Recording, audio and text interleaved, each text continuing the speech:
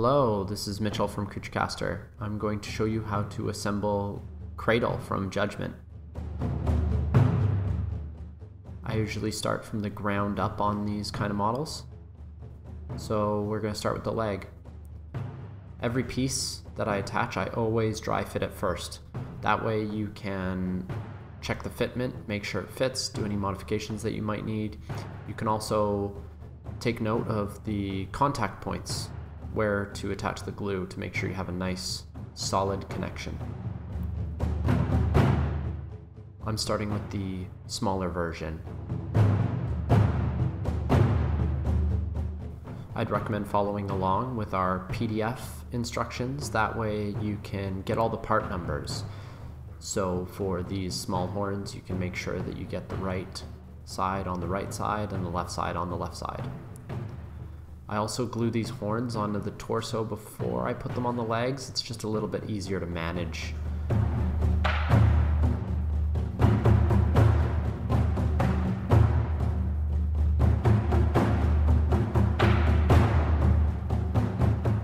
Make sure when you glue this torso on, you don't hold it by the horns and break them off.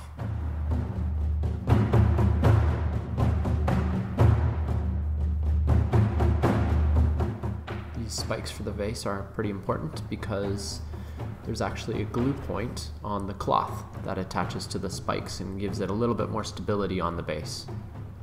So just make sure you test fit that and make sure you know where the contact point is.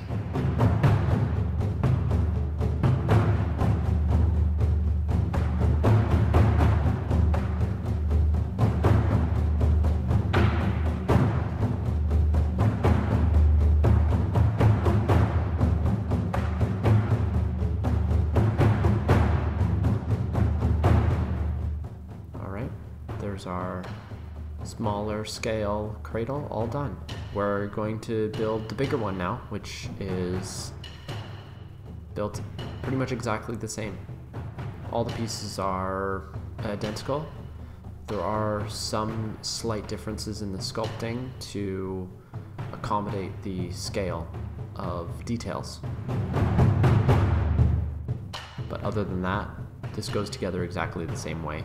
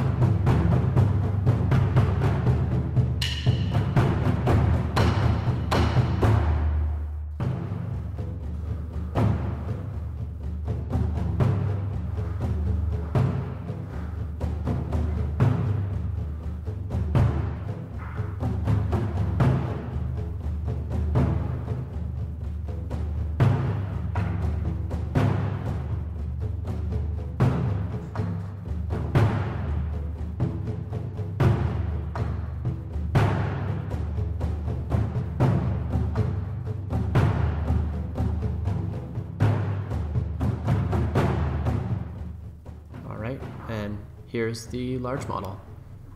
I'll give you a little bit of a size comparison between the two. Thank you so much for watching. I hope you enjoy putting this together.